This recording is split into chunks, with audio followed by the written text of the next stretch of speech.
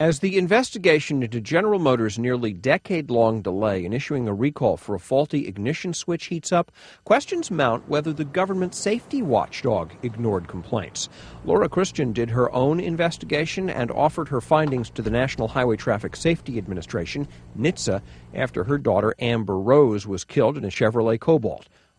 I contacted NHTSA multiple times, and I didn't just call the call center. They informed me that they were not interested in what I had. Other customers also alerted NHTSA. The response? A trend couldn't be established. There would be no investigation. But an Associated Press review of those complaints tells a different story. We found significantly more stalling complaints on the Cobalt compared to the top five top-selling small cars from 2005 to 2007. Those are the years that the recall took place. With the exception of the Toyota Corolla, it had more complaints.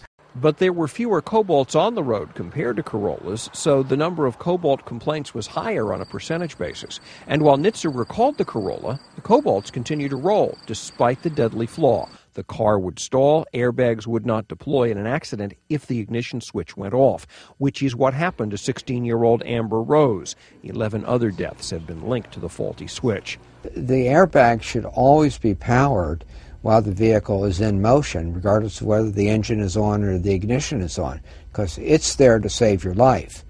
Christian continues to work toward holding GM and NHTSA accountable and started a Facebook group called GM Recall Survivors.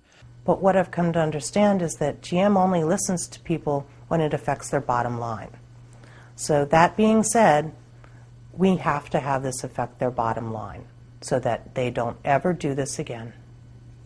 U.S. Transportation Secretary Anthony Foxx has asked for an internal investigation into the issue. GM CEO Mary Barra is tasked with explaining the company's response to Congress starting April 1st. Warren Levinson, Associated Press.